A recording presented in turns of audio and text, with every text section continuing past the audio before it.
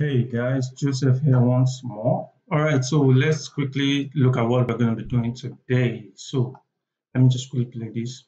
So I was actually playing around with UI UX design stuff. So I thought I should do an animation of it. So this is what I came about. So this is what this video is going to be about, how to create this kind of animation. And you can see this whole effect. So before I get into the tutorial, I would like to please implore you guys to like this video and share if it helps you, because it helps me in my YouTube algorithm. And if you are new to my channel, please do subscribe because I do tutorials like this every time. So let's just get to the tutorial. So I'm going to create a new scene, a new file here where I can start. Listen, so I already have this. I'm just going to copy this over and get down with the animation. All right, so my system is kind of slow this afternoon. So let me just circle through and copy out that file. So what I need here is,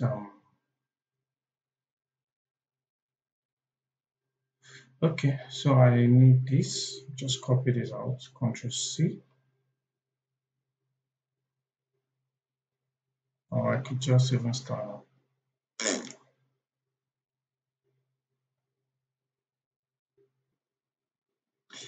All right, so I'm here. So I have this file copied.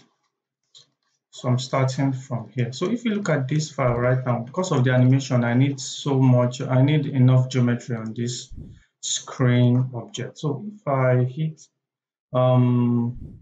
NB on my keyboard, it shows me the wires, and you notice that this is just a line. So how can I turn this and add enough geometry? So I make use of a plugin, which is quad remesher. That is what I'm going to use for this. So before I even start, I'm going to select the object I want to remesh. So what the quad remesher does is used to convert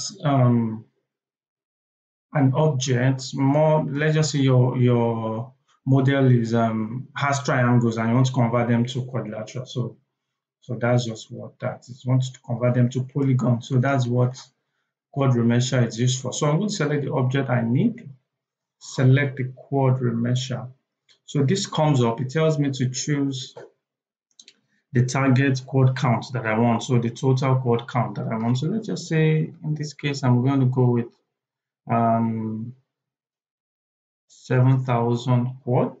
Then the other thing I'm going to do here is I want to check this adaptive quad count, so it looks through where it needs to make the quad smaller or bigger. It does that by itself. So once you're done with that, just remesh it.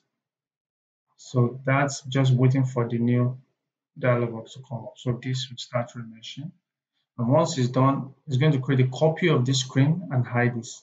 So now that this is done, if I select this, you notice I have a copy and it has been done for me just in one click, or maybe two. So now this is hidden. I can now bring this and hide as a backup. So I can rename this screen. So that's the first thing you want to do. You want to first off create your make this a polygon object so you have enough geometry to affect.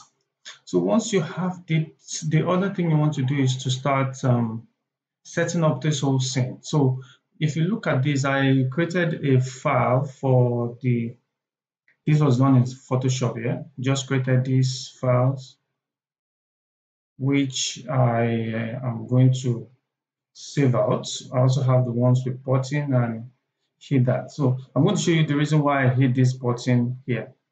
Because if you notice the animation, I created a separate button for this. So you just have them, sorry. I created a separate button which reveals itself, you notice. So that's why I created the two files, one with the button and one without the button. So I'm going to put the one without button on this screen and the one with button on the other guide here, where So what I'm going to do is, let me quickly set this by creating a texture so I can place this texture over to this. Okay, so this texture, I'm going to load this material that I created from Photoshop. Just wait for this. Load that up.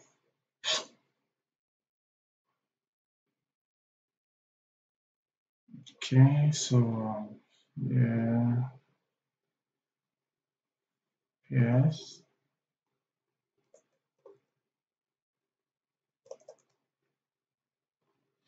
I found it. So I'm going to put the one with button just for the moment. And you're going to see why I need that.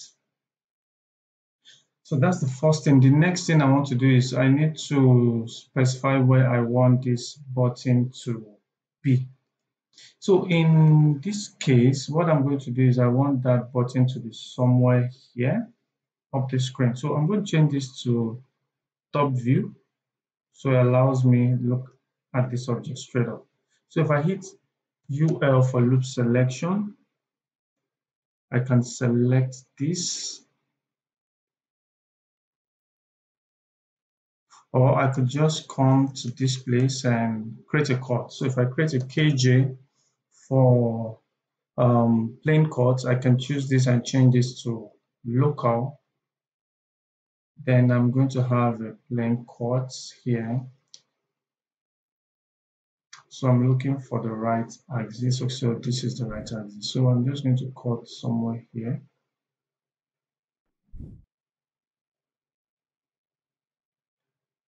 So if you look through, you notice the cut. So I'm going to do similar thing here. But I actually need any cut there. So once I'm done cutting, the next thing is to select. So if I come over to this place, I can select this part. So I get rid of these top ones.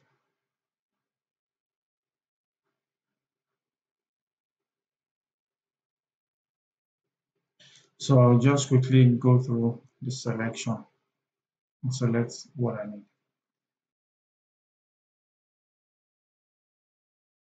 So this is going to be the screen face. So I'm going to just hit V on my keyboard, select, and set selection.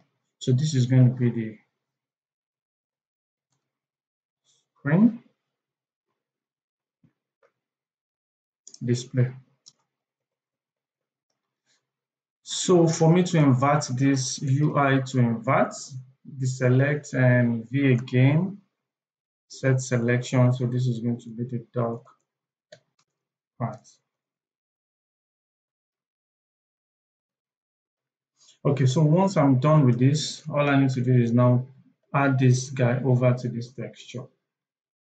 So I'll just drag this over to this object. But once I drag it over, the first thing I'm going to notice is adding it to every part of this, but I don't want that.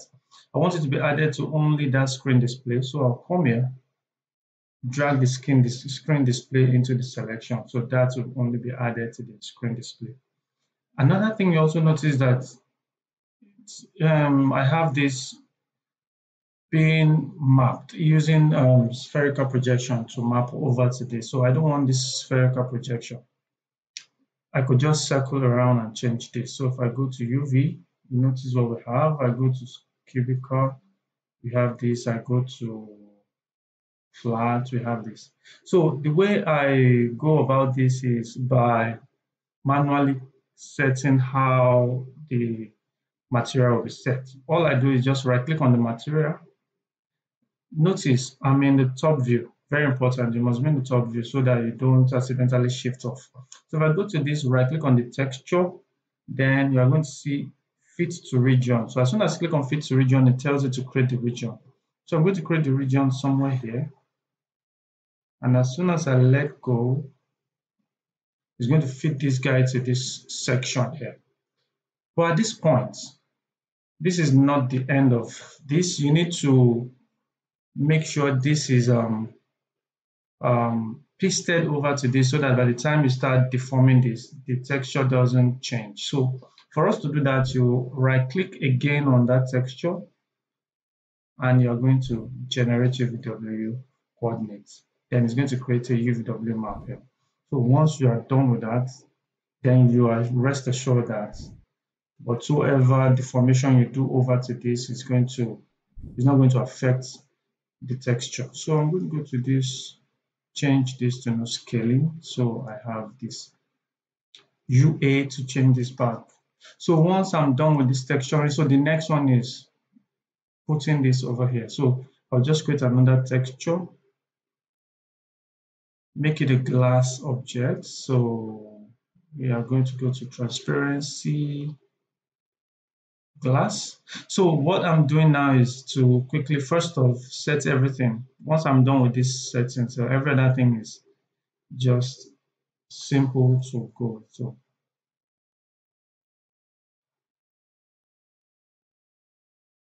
I'm going with glass.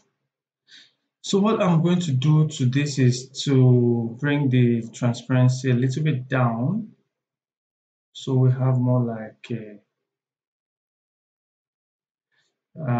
blackish stuff. So for this, I'm going to also add reflectance to it. Also make this glass because I'm trying to create more like a UI UX feel. So I'll select that, bring this down to 50-50. So we have a little bit of glass to this. So for this other one, just bring this over to this texture, drag this here. So that becomes the glass object. So what you could also do is if you want this to still see through, you need to just come to your texture and reduce the opacity. So if I come to the background, for instance, and bring the opacity down, so let's say 40, you can see the effects you get to have. So let's try 50. So you are seeing through this object. So all you need to do is just save this guy. So once I save this, and then I'm going to bring that over. So this is for the no button. So I'm going to get rid of the button. I already have one for button and another one for no button. So if I bring this, so I don't have any button. Before I do that, let me just quickly show you how I created this. And the reason is because for this guy, I don't want to have the kind of texture that has a button. I want to have a different one without button. But the reason why I brought this button is so that it will help me to place this button where it should be. So if I go back to camera, change this to top, then I can create my objects and place it here. So maybe this is going to be X-rayed, and then bring this over here. So you notice what I'm doing. I'm creating this guy in the top view, so I will not have a parallax error. So that is very important. So once you're done with this first one, so this is more like the login. So I'll bring this other one for the app. So for this app, I'm bringing this down again.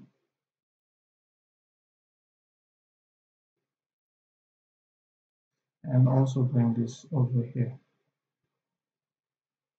So if you look at this, you should have a little bit of beveling to this. So if I go to the app, add a fillet to this. So the fillet is slightly too much. So I'll just bring this down somewhat there. I think this is fine. So I'll change this back to perspective. So what I will do to both is to reduce this. So maybe I'll make this 5 and get rid of the extra. I think I'll bring this still. Let's try 3.